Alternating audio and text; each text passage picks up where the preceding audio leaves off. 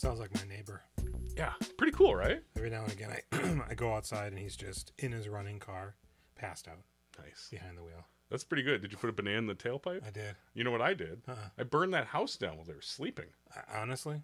Yeah. I think I'm Get them out in the neighborhood. I'm Jason. Do it. And I'm Jules. I'm going to do that for him, and then he's going to do bad things for me. Yep. And We doing doing spookies. Ah, Tonight, a very special movie that is only available on a film forum. It's invite only. Mm-hmm. Big thanks to Mike. Except for it's not. I also found it on the Cave of Forgotten Cinema today when I was trying to find more information about it. The only reason we're doing this episode is because I thought I had a special gem. Tell me about your thinkings behind that. I'm interested.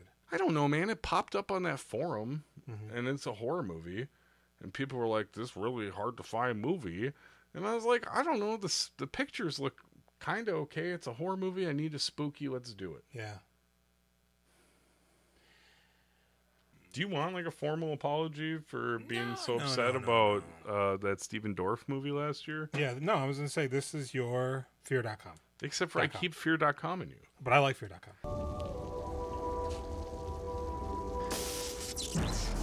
I didn't like this. I didn't either. I didn't want to watch it. It just felt like... Do we tell people about our buzzballs? Yeah. What a great name. Buzzballs, watermelon chiller. It's not even that cold, even though it's been in my little fridge. It's good. Oh, it's got wine in it. What? Orange wine with watermelon juice. That's... What? This is made with 15% recycled plastic. What was it you were going to say? I thought this was glass. What? About the movie? Oh, yeah. No, I mean, it made me feel like Spooky Manor. Oh, with them boys in the basement? By gun to f*** them spooky ghosts up. Oh, it's gonna f*** them spooky ghosts up real good. Make them ghosts of ghosts. Spooks twice removed. Yeah. Oh, no! Obviously, this is slightly better than that, I guess, but... Man, no, you know what? I don't think it is. It looks good. You're right. This movie, what I will say about this movie, it's a lot of style over substance. It looks great. It's cheap as shit sometimes. Oh, yeah. I mean, all most of the time. Because the main guy, he's like multiple characters, right? Kind of. He's the milkman. Yeah. He's the Afro killer. He's not. He's not? He's the other guy that you think is the Afro killer. He's acting like the Afro killer. But he puts an afro on. But there's the other guy, and the other guy is the serial killer. Who's the other guy? The guy who was yelling at the little kid earlier. Get the hell out of here. Woman. You go ahead and call the You have 5 seconds to get out of here, or I call the cops. You, I don't care. Oh, at the pool. He's the killer of the movie. I thought that was what was happening, but then I was like, you know what? I don't care. Do you want me to do the synopsis? Oh, hey, Julian, what kind of trivia you got for this movie? It exists. It does. And at least 2 people have watched it. The people on Letterboxd are like, somebody watch this movie. I need to talk about this movie with somebody. Yeah, I couldn't find anything. Or, yeah, we don't want to talk about it, but you can watch this movie. No, yeah. Call in and rate us, and then shut up. Wait, call in and rate us? Hey, you guys are, you're good. Yep. You're sexy, and you're lithe. Jason, stop starving yourself, though. Your bones. I know. It's really gotten out of hand, man. No, but why don't you hit me with that synopsis? I gotta find it. This is really thorough. Lost prophet. Local dipshit Jim, James Burton, stumbles around haplessly before inhabiting an empty mansion. After meeting a procession of weirdos, what was found is now lost, prophet. Yeah. The synopsis for this on IMDb, I guess, is kind of technically true, but it, I think, lends far more to the mind's fantasy of what this movie might be about as compared to what it is actually about. Oh, yes. Okay. About the different people he meets? Unstable man spends the summer in an empty mansion where he meets punks, serial killers, and witches. Yeah. You're thinking, oh... It does sound kind of good, right? Bit of a spook fest. Yeah. I mean, the witch, is that just the chick the end? Yeah, she's doing She witchy puts on shit. the thing and She's holding that poor mouse.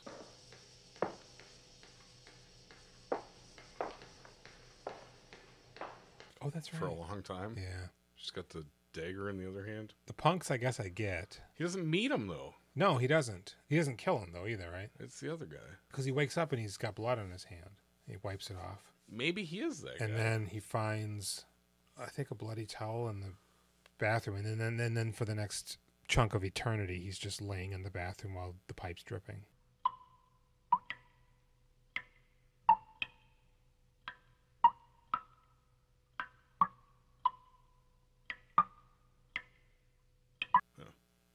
So the movie starts. Let me ask you just real quick. Yeah. This or Outwater?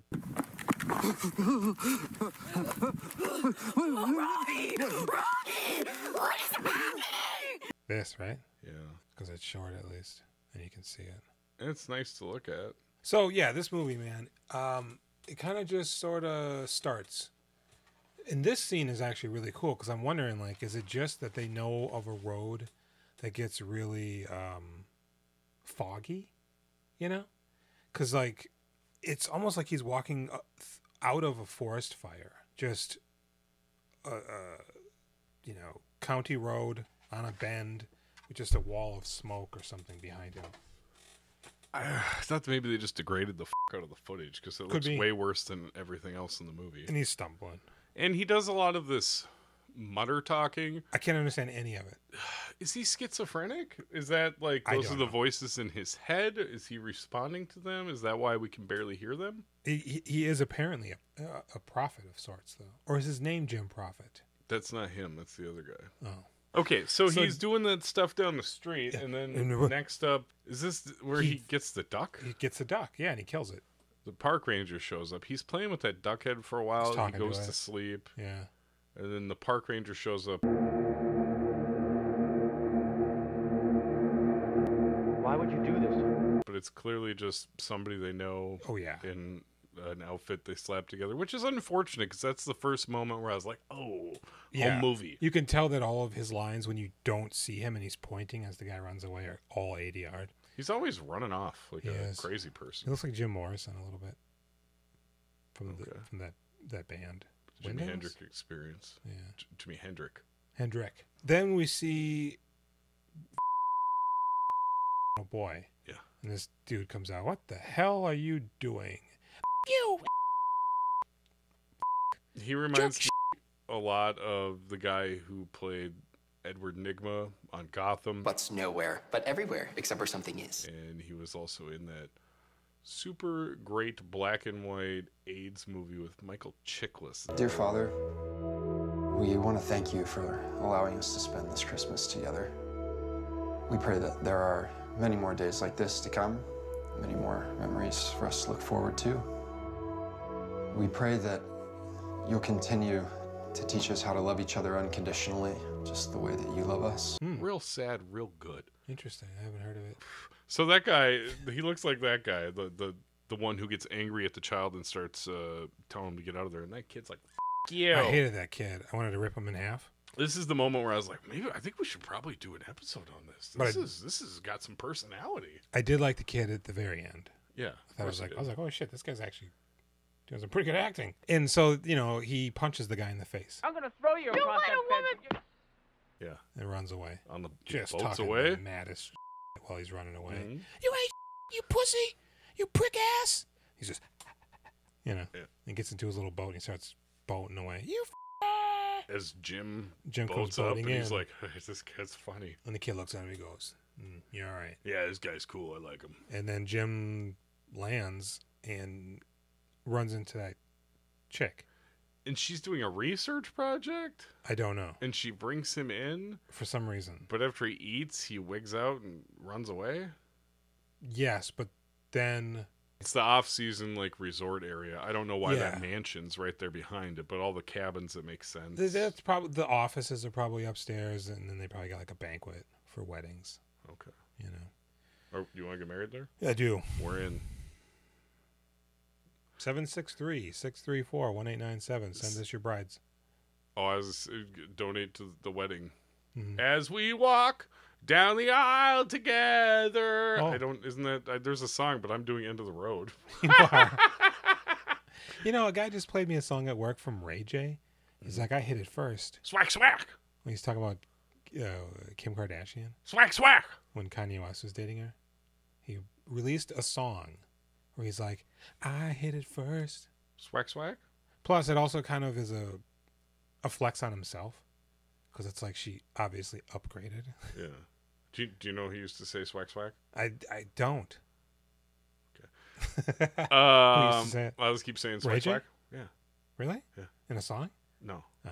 Swack swack. He just inserted it. Body of a goddess, face from hell. Yeah, so he's living there kind of now, but he vanishes for a little bit when By- he's By living, he like goes to the bar in the basement and he like curls up in spots, but he doesn't eat. And how much time passes? yeah, and then these punks show up. I don't know why they're there, and they go in I think they break in. for some reason. Yeah, 'Cause because it's a mansion, and they're I don't know, maybe they're on the road. maybe. And they go to the bar and they start drinking. I often wonder how a girl with tits like yours could find herself in a situation like that. What's happening is they're burning their hand on candle, and the other guy's like, I can do it. And he goes, ah! And they laugh at him, and he gets up and he runs away. And then we cut to him standing next to the corner of a bathtub with his pants down but his underwear on, and he's doing something, and he's crying.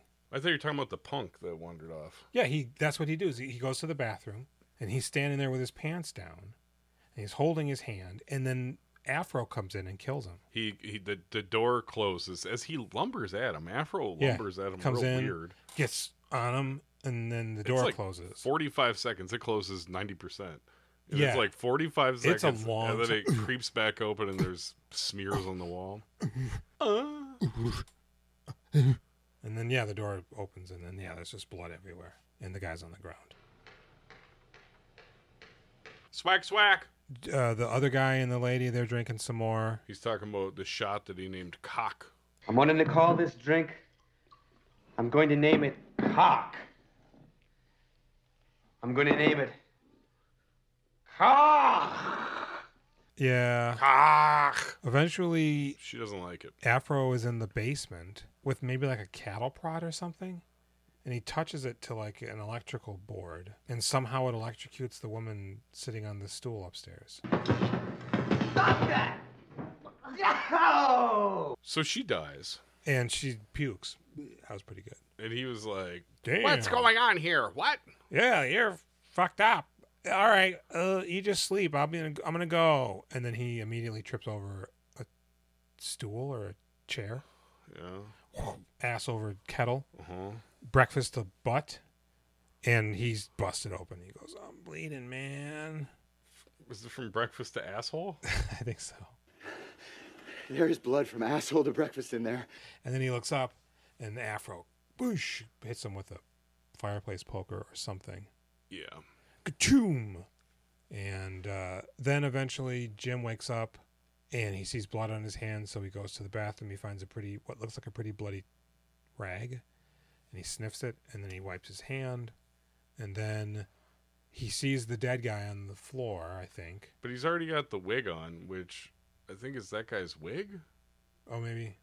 And then he lays on the bathroom floor for an inordinate amount of time, and it's just drip-dropping.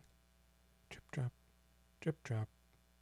And again, like whatever he's saying, you could tell that they didn't play a drip-drop while they were recording it, or a metronome or something, just to give him the rhythm, because it feels like it should line up in a way, but it doesn't. It looks good the way it's shot in that bathroom. Him cowering. Yeah. He's got some good facial expressions. He looks scared. And then is he the one in a wig? He's the one who's making the weapons. mace? Mm-hmm. And that feels like the signal. Yeah. I'm like, all right, no, it's a good movie.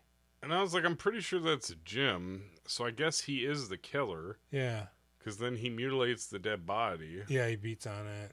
And then the lady comes up, right? The witch shows up. She sees Jim do his weird. Or is that later? She goes in there because she sees him outside lumber into the house. She sees him outside. He's on the stairs, looks like he's writing something while he's looking at the building, but he looks like normal Jim.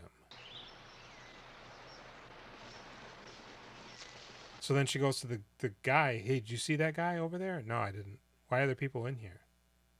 Doors are supposed to be locked or whatever. There's been a problem with the mansion. Someone's been snooping around. The doors were left unlocked. Do you know anything about this? And then when she gets in, now he's freaky deaky again, and I think she's doing like weird she's shit with that doing a mouse. So maybe seance. there's a little bit Yeah. of time that passes. She's got something in her hand, the mouse, and like a rug over her or something. Yeah, maybe time does pass. She's yelling out for him. He comes around. She's like, "Are you? Oh, are you McProfit?" Because the kid shows up again with another kid. I'm cool. You're an asshole. Oh yeah. And they're banging on the doors, and the other kid's like, "Should we be doing this?" And he's, "You fucking pussy, man. I like your kid voice. You shitter." It's Keith. Talking about Christine, man. No shitter ever came between me and Christine. Baby Keith. We found another Keith Gordon movie. A baby Keith in 1992. Mm-hmm. Even though he would be pretty grown. Almost dead. Yep. So that the kid does come back, but so that basically, yes, I guess she does something. He pulls off his wig, and it's like, oh, and then he's the milkman again for a little bit. Well, or the no, milkman comes back. She's like, "Are you the prophet? Are you McProfit?" And he's like, "No, I'm Jim." Jim. And then Jim the Parsons. Afro murderer, the real McProfit, I think, Shows comes up. in behind her, and Yeah. it's a weird, crazy shot where Yeah. they're doing some sort of effect, and he's gonna kill her, and Jim's like, "No." But then he runs away. Yeah, Because then he gets a gun. he does. And he goes up to the upstairs, and the killer is there. I didn't realize this. The boy is chained up to like a box spring mattress or something. Is it like an electrocution thing they're doing to him? It looked like those beds with springs. Sleepers. There you go. He's sleepering him. Mm-hmm. I didn't realize he had a knife to the kid. I didn't at all. I thought he was electrocuting him or something. I didn't even realize he was even close enough and had an arm by him, but apparently he does. So Jim just It's a consensual game they're playing. shoots the fuck out of him.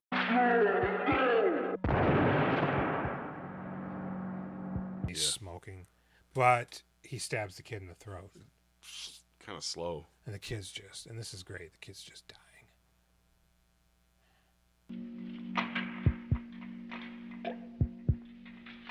Jim, and he's dead. It's pretty awful. Yeah, I was like, damn, that kid's good. I hated him before. I put him back together. You feel bad. And then there's just more nonsense for a little bit, talking, I think. Does he like walk away at the end? Is he just on the Oh, road he gets into again? his boat and rows away. You see a little Jim on a little boat in the distance. So, I mean, probably like an 8, right? 8 out of 10? At least. Lost Prophet, 8 out of 10. This is the gem you've been looking for. Head over to the Cave of Forgotten Cinema. You could tell them Jason sent you, but there's nobody to tell, and they don't care. They don't know me. Yeah, the producers of this movie were like their family. Yeah. So, This movie's... I mean, I think somebody described it as a vibes movie. That is totally it. it's kind of got a Highway 60 whatever vibe. That's not cool, though, because that movie has something. Well, yeah, It has that a movie script. bothers to like fill it in with stuff that'll make you want to keep watching it. This guy's got lots of style. He's doing a great job with that. He just has no money and They had access to a house. not a story. You know what? It's like Roadkill. That's what you're thinking of. Roadkill 66. Nope, there's no number. Just Roadkill. Okay. It's like the weird moment inside the camper where the people are in there in shadows. Yes. It's that for a whole movie. Yes. Yeah, and the music's not good, but it's fine. Yeah. Oh, because it's like slightly jazzy and then slightly like early 60s type music. But this felt like it kind of was supposed to be in the 60s. Maybe. They all have on polyester psychedelic style shirts, afros. Mm-hmm. The kid kind of feels like he's got a 50s vibe. He's Nelson. And yeah, man, that's it, you know. Did you look into anything about any of these people to see if anybody did anything else? Yeah, the guy who made at least... Oh, shit. He made at least one other thing where I took a screenshot of it, and I was like, what is that? That looks like a bad indie movie from the 90s that I'm kind of curious about. I think the screenplay was written by... It's credited on IMDb as having 3 writers, but I think 4 or 5 people wrote on it. I think it's because they're the actors. Yes. Yeah. And writing is probably very loose. It was probably like, hey, in this, why don't we do that? Mm-hmm. Yeah, okay. They get a writing credit. Writing credit. And like I said, their families financed it. So, yes, one of them was probably a caretaker or some shit at this place. Okay, Michael Avila? Fuck, I already lost his name. Yeah. Lost Prophet, 92. Bunzy's Last Call in 95. Oh. He directed that. I think I sent you that, maybe. Yeah. I'm a little curious about that. And then I guess he's the director of Lunkerville, 195 episodes from 2004 to 2022. Canadian? I think it's a public access show. They're fishing? Lunkerville, Mike D casts his line at everyday recreational fishermen traveling to their secret spots and sharing their special techniques. Were you impressed that I knew Lunker meant fishing stuff? A bit. Good for him. God, this guy. Do you kind of want to see Bunzy's Last Call a little bit? Maybe. All right. What is your score for this? Oh, wait. Okay. What is your score for it as a movie? Because we got to do the spookometer, too. As a movie,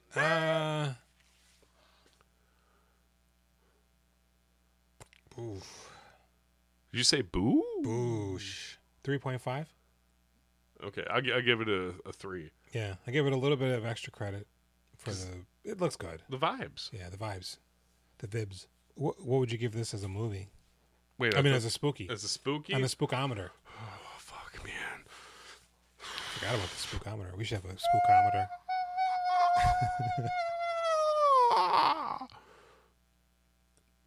2? Yeah, I'll give it a 2 as well because, yeah, I didn't actually expect it to be anything more than just this forever. But then, like, there's, like, decent amount of gore and blood and shit. I thought the bathroom thing was a little long, but when the door swung open, I thought that was pretty effective. Yeah. It's like, oh, shit. He really fucked that guy up. God, what an experience. Yeah. I was really pumped for it, too. I was like, this is an interesting choice, Jason. Jason, this is a good one. You did a good job. Yeah. Okay, so go to the link tree? Yeah, go to We Doing Filmographies on Instagram. Yeah. And then from there you can find our link tree to everything. It's link.tar/EE59334812L0LL4. I thought it was linktr .ee/ We Doing Filmographies. Yeah. That was a joke. Oh, Yeah, funny. So it's unwieldy. I've been Jason. And you need to go to Apple Podcast and rate us and suggest a movie for us to watch. Maybe something like Lost Prophet. Yeah. And I've been Jules. And we did Spookies. Thin. Thinner. I don't want you to be thinner. I just want you to be thin.